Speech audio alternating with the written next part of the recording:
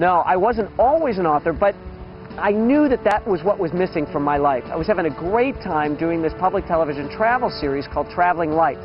In fact, we had been shooting an episode in Lucerne, Switzerland, and there is a sculpture there, a monument, that Mark Twain called one of the most moving pieces of rock in the world. It's a dying lion with a spear broken off in its side, and it's called the Lion of Lucerne. And I thought, wow, I really like the alliteration of that. And I thought the Lions of Lucerne would be a great book title someday if I write a book. So I'm in this piazza in Italy with my wife, and we're having a glass or two of wine, and we have this conversation: what would you regret on your deathbed never having done?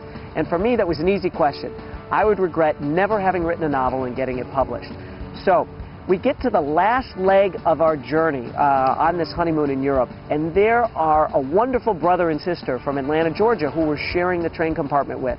And their names are Cindy and Rob, and Cindy and I have this love of books, and we spend the entire night talking about books. So we arrive in Amsterdam, and we're saying our goodbyes, and we go to trade business cards, and I look down.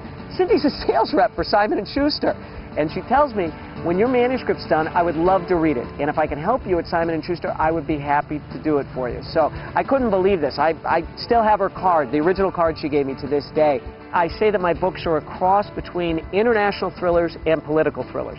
I think my love of international travel has actually made me a better author, because I'm always immersing myself in other cultures, I'm learning about new things, and I think it's really helped me push the edge with the kind of books I write. One of the worst pieces of advice that I think writers get is write what you know.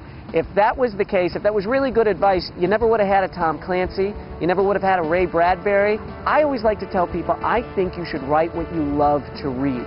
A great book really does transport you. You lose track of time and where you are, and you know it's a great book because it sticks with you long after you close it. And when you end that book, it's like losing a good friend.